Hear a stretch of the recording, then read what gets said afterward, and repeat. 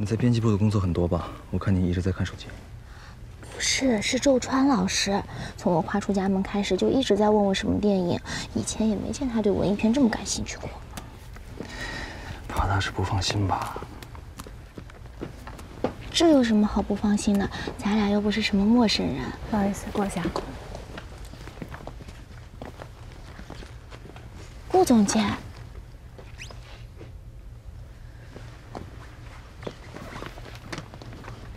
周川老师，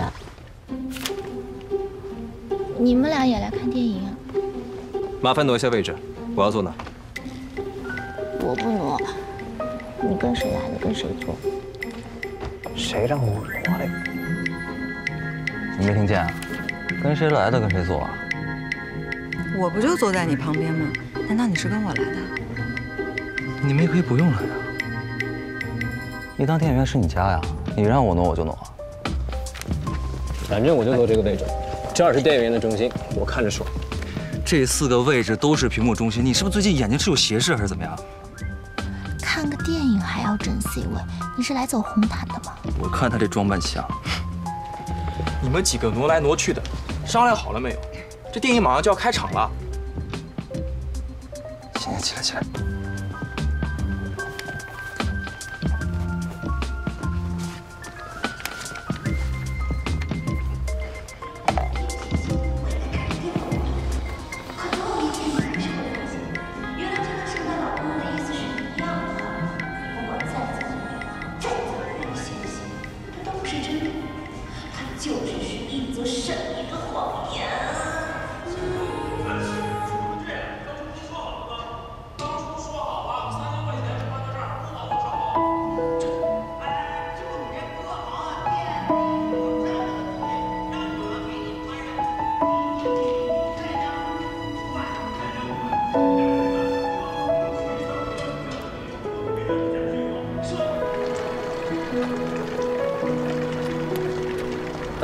处理，我送你回去吧。周川最近写书，我怕他太累了，我怕他疲劳驾驶。喂，我去把车开出来啊！我正好路上有点工作要跟你聊。周川，这么晚还要聊工作，你这个编辑做的不错吗？还好还好，没想到碎三朵老师这个电影讲的竟然是男女主网恋的事。他们都网恋3年了，怎么也没想着见一面呢？ 你和胡立军认识3年，也没见过面吧？我提过啊，可是被他拒。姜老师怎么知道我和胡立军认识3年的？还愣着干嘛？快上车啊！张雨晨，你负责把顾白玉送回去啊！快上车啊！啊，来了。那我先走了。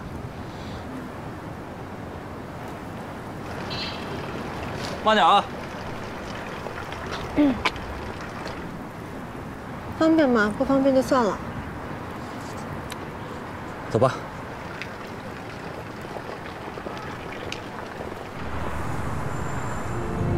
你打算哪天回去啊？票买好了吗？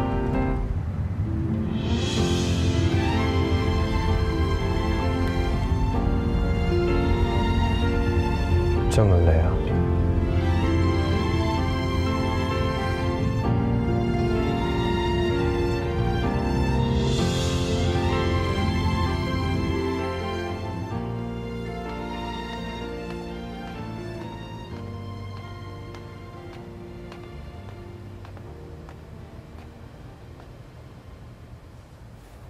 几点了？怎么还不睡啊？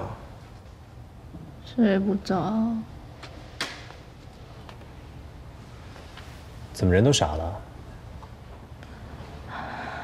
周川老师，我怀疑姜老师就是胡立军。什么？是啊，我早该想到的。胡立军的全名是消失的胡立军。 姜老师的成名作就是《消失的》系列啊！这你都能联想到？想想看，在这个世界上，还能有谁比姜雨晨更了解你？如果要有一个人可以轻而易举地模仿出你的文风，那那就只能是江雨晨了。这么简单的事情，我早该想到的。你再说一遍，轻而易举模仿出周传的文风，埋汰谁呢？谁可以啊？江雨晨？我还大言不惭地说胡立军就是我的男朋友，我还每天去跟他吐槽圈子里的画手和作者，因为我以为他是圈外人，而且我还在他面前讲了很多你的坏话。别傻了，我才是。